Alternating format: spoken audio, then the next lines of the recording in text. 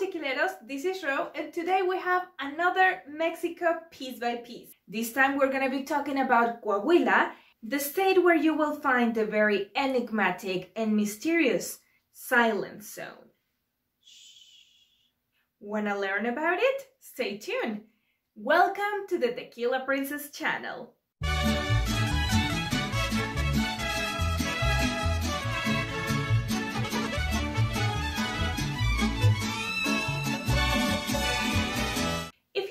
To my channel, hi, my name is Rocio and I'm dedicated to promote Mexico for people who doesn't know what an amazing place it is. And for that I created this series, Mexico Piece by Piece, where I am walking you through every single state of Mexico, one by one, showing you everything there is to do and see. Today I'm going to be talking about the third biggest state in Mexico, Coahuila. It is located in the north, almost in the center of the country, and it is a frontier state with the United States. There are several versions of the meaning of this state, but the one that I like the most is this one.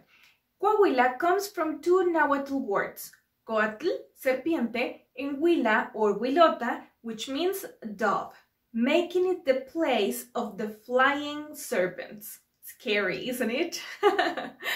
And the climate for this state is quite dry and a little bit extreme. Most of the state is a huge desert, but you will find in the sierras a more foresty kind of environment. So while the summers can be really hot, with the highest ever recorded temperature being 57 Celsius degrees, during the winters you will also find very low temperatures, going even to -10 Celsius degrees. So when you're planning your trip to Coahuila, make sure to check the weather. Let's talk about Pueblos Mágicos, a government's program that will give some extra budget to some selected towns that represent the best the culture and traditions of the country. And Coahuila is the state that has the most Pueblos Mágicos in Mexico, having 7 Pueblos Mágicos. Let's start with Arteaga, also known as the Mexican Switzerland. Walking in downtown, you will find a beautiful temple dedicated to San Isidro Labrador. The weather is usually more moderate, so during the summer you will find a nice temperature of 26 to 30 Celsius degrees. Walking around the streets of Arteaga, you will find many candy, confections and liquors made with the local production, which is apples. Golden Delicious and Red Delicious. But the thing that has made Arteaga very popular, not only in Mexico but in the whole continent, is ski. Bosques de Monterreal is a private resort where you can practice hiking, camping, mountain biking, and of course, ski. They have a ski ramp where you can practice or learn ski during the whole year, either with an artificial material or with real snow during the winter. It is 30 meters long and it has an inclination of 30 degrees. But if you are not yet comfortable or you are just learning to ski, you can also use the shorter ramp, which is a 45-meter one that is destined for the people who's learning and also for slides. Visiting Arteaga during winter is definitely the best option, so you can see the whole mountains that surround it covered in snow. The next magical town that we are visiting is Candela, with its very particular Cerro de Candela that looks like a candle. That's where the name comes from. One of the first things that you will see while arriving to Candela is the train station. Back in the beginnings of the last century, it was a very important train station, and the construction resembles the medieval style, which makes it very unique and pretty. And once inside the town, you will find a simple yet pretty temple dedicated to San Carlos Borromeo. But although the town is quite cute, some of the biggest attractions from this place are not exactly inside of the town, but surrounding it.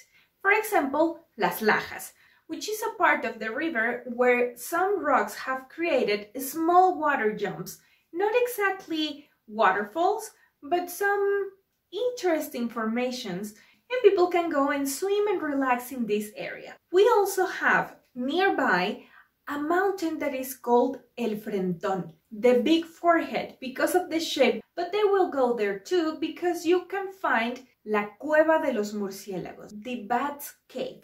In Coahuila, you will find a lot of places with thermal waters, which are these warm or hot waters that comes from the underground, saturated with minerals such as sulfur. They are considered to be medicinal and very good for your health. Near Candela, there are at least 3 places where you can go and enjoy the thermal waters: Los Carricitos, Ojo Caliente, and Las Lajitas. Let's move on to the next magical town, Guerrero. Back in the 1500s, when the missions from the center of the country arrived to the north, they established the first one, and from which they started spreading out precisely in Guerrero. When you are arriving to the town, you can find right in the outskirts of the town the ruins of the mission of San Bernardo. Guerrero is a small town, but it's beautiful. The only issue is that you will not find accommodation so easily because they do not have hotels. Because of that, you will have to find accommodation in one of the many ranchos that you will find around the town. There, you will also have the chance of go hunting for doves, dogs, turkeys, and deer. Although, as an animal lover, I will beg you not to hunt animals that you will not eat. Guerrero is a frontier town, which means in this part of the country that you will have what we know in Mexico as Rio Bravo and in US is known as Rio Grande River. Half of the river belongs to US and the other half belongs to Mexico. And if you go to Guerrero, you will have the chance of doing some kayak on the river. It's a unique opportunity for navigating a frontier that is not very often available. We are continuing this tour around Coahuila in a magic town that has a lot of natural beauty, Viesca. The most popular thing to do in Viesca is to visit the Bilbao Dunes, which is a 20 square kilometers area that is covered in very fine sand. This area is believed to have been the Tethys Sea that dried out millions of years ago, and that it left behind only the salts and minerals that were at the bottom of the sea. And something else that definitely deserves a visit, the protected natural area and canyon of Jimulco. This place is ideal for hiking, camping, mountain biking, and of course, mountain climbing. You can also find a few kind of hidden cave paintings on the walls of these mountains. The youngest pueblo mágico in Coahuila is Melchor Muzquiz. In the town, you will find a temple dedicated to Santa Rosa de Lima. And the last Sunday of each month, outside of this temple, you will find a very particular event. A little pop-up market similar to a farmer's market, where you can find products from all the local community, including the Mexicans and a couple groups that live separated, but they are also very well integrated in the local community. The Indios Kikapu and the Mascogo tribe. Both of these groups arrived to Mexico in 1852. The Kikapu Indians looking for a peaceful place where to grow and prosper, and the Mascogo tribe fleeing the slavery in the south of US. Today you can find both of these tribes living in a place called El Nacimiento. And there are 2 more things that you might want to do while visiting Melchor Muzquiz. Go kayaking on the Rio Sabina or practice your bow and arrow shooting with the Arqueros del Carbón, a group of professional archers that prepare themselves for competitions, but they also love to share the knowledge and teach others how to use a bow and arrow. Sign me in! That's something that I have always wanted to learn. The next 2 magical towns are the homeland of 2 very important leaders of the Mexican Revolution, but we're gonna talk about them after the magic towns. First, I want to tell you about Parras de la Fuente. Although there are a couple very pretty temples inside of the town, like Santuario de Nuestra Señora de Guadalupe or Antiguo Templo y Colegio de San Ignacio de Loyola, the most popular temple, well, not a temple, chapel, that you need to visit is Capilla del Santo Madero. In the highest part of this hill in the city, there was some caves where the wind blew and made a lot of noises. People got scared thinking that the devil lived there, until a very clever priest brought in a bigger cross and put it on top of the hill and convinced the whole population to make a little chapel on top of this hill to keep the devil away. It is now the place where you can get the best view of the city. But watch out, because you will have to climb a lot of steps, and they say that the more sins you have, the more tired you will get. If you go to Parras de la Fuente during August, you might be lucky enough to enjoy the Grape Harvest Fest, Fiesta de la Vendimia, with a lot of celebrations and food. But the most important part will be the big horse riding procession that they will make on the Sabina River. And you know, wherever there is a grape harvest, there are wines. This area has a lot of vineyards, and they are of a great quality. There are some houses that are really old, like for example Casa Madero. But there are others that are newer, but still really good. For example, Wines Don Leo. Their Cabernet Sauvignon wine won as the best in the world last year in 2020. Many of the vineyards are open to be visited by the public. And the last magic town that we are going to be visiting is Cuatro cienegas. You need to go to the downtown where you can see Plaza de Armas, the kiosk, and of course San Jose's temple. Here you will find the Museum Venustiano Carranza and more vineyards. For example, Bodegas Ferriño and Vinos Vitali. But the biggest attraction in Cuatro cienegas, and when I say biggest, I mean also in size, is the protected area Cuatro cienegas. It is over 84 hectares and it is surrounded by 6 different mountain chains. One of them actually divides this protected area into 2. On one side you will have the dry desertic gypsum dunes, similar to the Bilbao dunes, but these ones are of a finer material. And on the other side you will find the wetlands. Over 500 different bodies of water that you can find, from the river Mezquites, where you can swim in crystalline water surrounded by turtles, to middle puddles and springs like the Poza Azul and El Borbollón. While visiting these or any other protected areas, please make sure to not litter the place and take all your garbage with you so that these places can continue to be as beautiful for many years more. Now I want to tell you about famous people from Coahuila. The first 2 guys that I want to tell you about are deeply connected with the Mexican Revolution times. First one is Francisco I. Madero. He was born in Parras de la Fuente in 1873 and he died in 1913. He was the superior chief of the army of the Mexican Revolution, and he was also the first democratically elected president from 1911 to 1913, when he was executed after the coup d'etat that was orchestrated by Victoriano Huerta.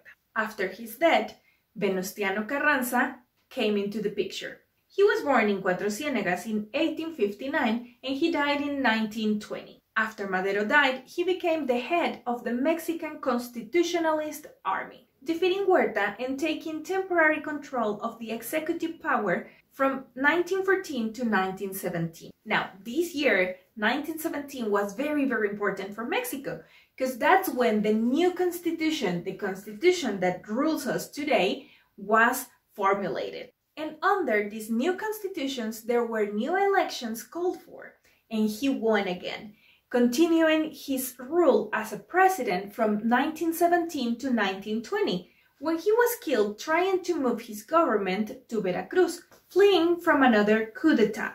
But don't worry, I won't be boring you with Mexican history anymore. Now let's talk about something super exciting. There is an international challenge in the alpinism world that is called Explorers Grand Slam. It consists into reaching the North Pole, the South Pole, and reaching the tops of the 7 summits. which is the one highest mountain in each continent, the Everest in the Himalaya, the Aconcagua in Argentina, Mount McKinley in US, Kilimanjaro in Tanzania, Mount Elbrus in Russia, Macizo Vinson in Antarctica, and Carsten's Pyramid in Indonesia. There are so far only 30 people in the world who have accomplished this challenge. 2 of them are Mexican, Ricardo Torres Nava and Carla Willa. Ricardo was born in Nueva Rosita in 1954. He was the first Latin American to reach the top of the Everest in 1989, and he is the first male to complete the Grand Slam in his first attempt. He also tried to complete the K2, but after losing his best friend on his first attempt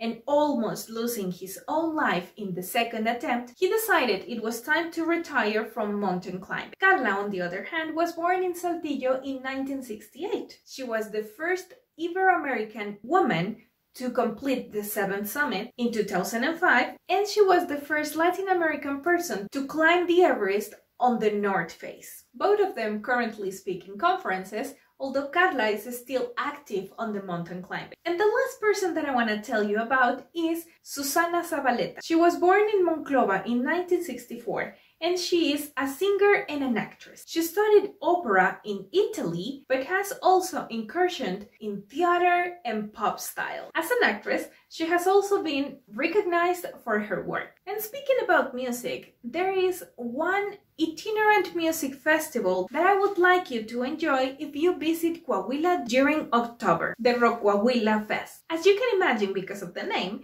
everything turns around rock music. They have concerts, they have workshops, and many other activities inspired by rock. It is also a great opportunity for getting to know local, national, and international bands. And I said it is itinerant because you will have different events going on in different cities of the state. And another very interesting festival that you need to check out is Festival Internacional Julio Torri. Including all sorts of art disciplines, you will find yourself flooded in colors, music, art, and culture in different kind of events, including theater, dance, music, exhibitions, literature, and of course, cinema. A good example of the kind of music that you will be listening to during this event would be farafara, which is a very particular kind of music within the northern style of music, which is a very particular interpretation of something similar to a polka.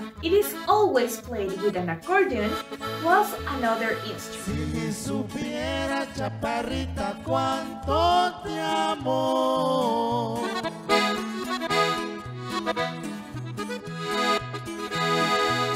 Es porque tú eres el bien de mi vida.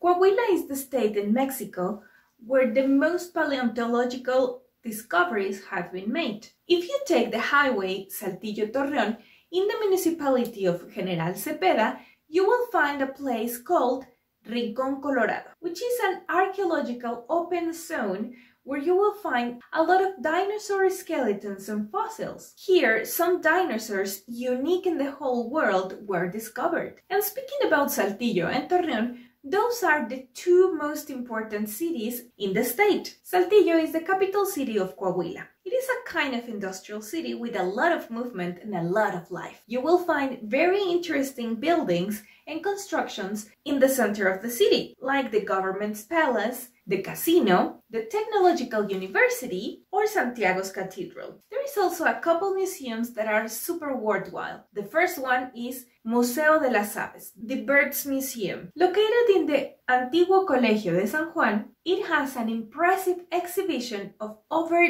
3,000 species. But the most interesting thing about it is that all of them are only from Mexico. In there, you will learn about the evolution of birds from the dinosaurs to the modern ones, and it represents 70% of the total population of birds in the country. And the other one is Museo del Desierto, the Deserts Museum. As Coahuila is mostly decorated with desertic landscapes, Of course, they had to have a museum about it, where you can learn about the flora, fauna, and different things that you can find on the desert. And very close to Saltillo, you will find Sierra de Zapalinamé. It is a beautiful mountain chain filled up with woods, canyons, plateaus, and streams that will make a beautiful and white snowy landscape during winter. The other big city that I want to tell you about is Torreon. Torreon was founded with a very particular mix of cultures. You had European, American, Arabic, a little bit of everything. Therefore,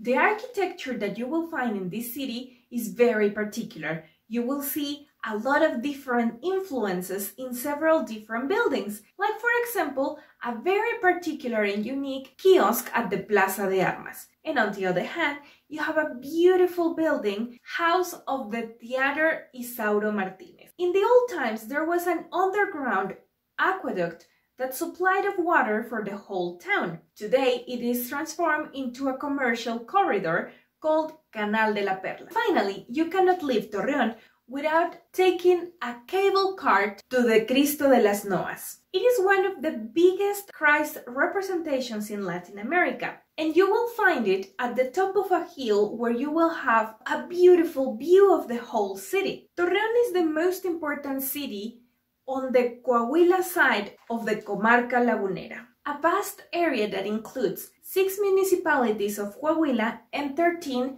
from Durango. We will be talking in detail about it when we reach Durango, but I wanted to tell you about it because that's something that you will hear mentioned if you go to Coahuila. Comarca Lagunera is very popular. If you are into hiking, rock climbing, mountain climbing, and all these kind of alpinism activities, there are many places in Coahuila where you should go, but there are 2 that I haven't told you about yet.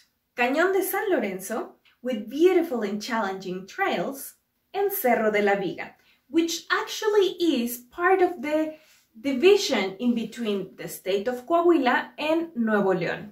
It is a very demanding and steep trail that will take you to the summit of one of the tallest mountains in the state of Coahuila.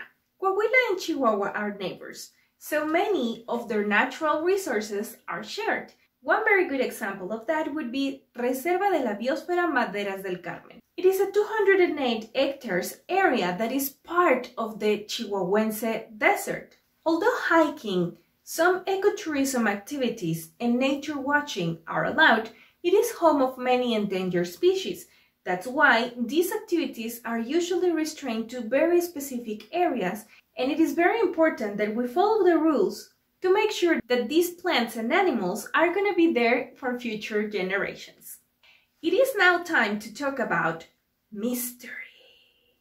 In the south-central part of Coahuila, inside of the protected area Bolsón de Mapimí, that is also shared with Chihuahua and Durango, you will find the Silence Zone. For many years, it was a complete mystery. We believe that there are cases that were not reported because the people involved just didn't survive. In this part of Earth, the electromagnetism is so strong that the compasses don't work. The radio waves don't carry. So you find yourself in the middle of nowhere, alone, lost, and without any possibility of help. There are many and mysterious stories about people entering the silent zone without knowing, cars breaking down, and people not being able to get out of there. There are all sorts of interesting and mysterious stories about this place, like a pilot that lost touch with the control tower because his radio and most of his instruments just stopped working at all. He emergency landed and survived. But there is another more interesting story about a US missile that was shot in US, expected to hit in the south of US, and for some very weird, odd reason, it landed on the silent zone. There is even people who says that if you are standing here and a couple meters another person is there and you speak to them, they won't be able to hear you. Although I'm not really sure that story is true. But the other ones, interesting. Very interesting. But all this mystery has opened up my appetite. So what about if we start talking about food? If there is one thing that almost every state has their own version of it, that would be enchiladas. And of course, Coahuila is not the exception. They have enchiladas de olla. Enchiladas is basically a taco or quesadilla bathed with sauce. In this case, they prepare a very abundant sauce and they fry quesadillas separately. After that, they will start putting the quesadillas inside of a pot in a circular way, and they will bait all of the quesadillas with the sauce in between the layers. They will put the lid of the pot and cook them. By frying them first, they will be crunchy, but when you cook them with the sauce, they will be soft again. The flavor has already changed, and I already told you also that we have many different kinds of tamales here in Mexico. And Coahuila has tamales de dedo, thumb tamales. And they are called like that because they are small, kind of in a bite size. They are usually not bigger than your thumb.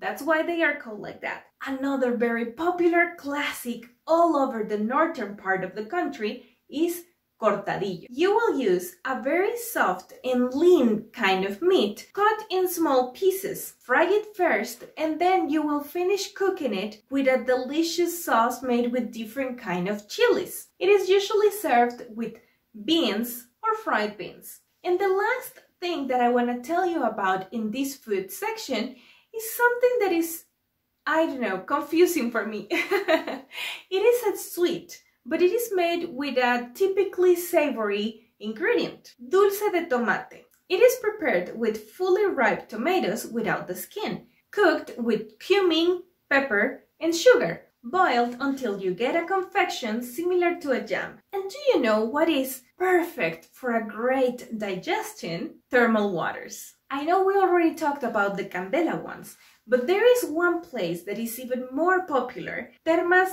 San Joaquin. It is a hotel and spa with some thermal baths constructed in a Roman style. It's beautiful and very unique. You can go to the public baths or you can stay at the hotel and get access to a more private bath area. Ideal for a moment of relaxation after a good meal. Let me tell you, before I made this video, I honestly did not know anything about Coahuila. But now I know that there are so many things to do and places to go that are now for sure in my travel bucket list.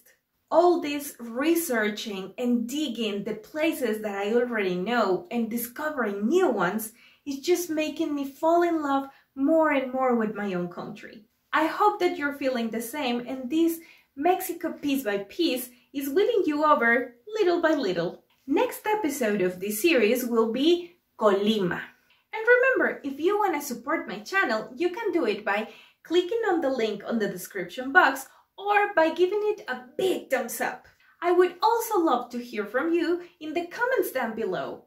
Come on, let me know which is your favorite place in Mexico, what was your favorite part of the video, or which of the places that I talked about you have already visited. And don't forget to subscribe if you haven't already, and click on the notifications bell so that you can be the first one to watch my next video. As always, thank you so much for watching. Tequila Princess out. Bye!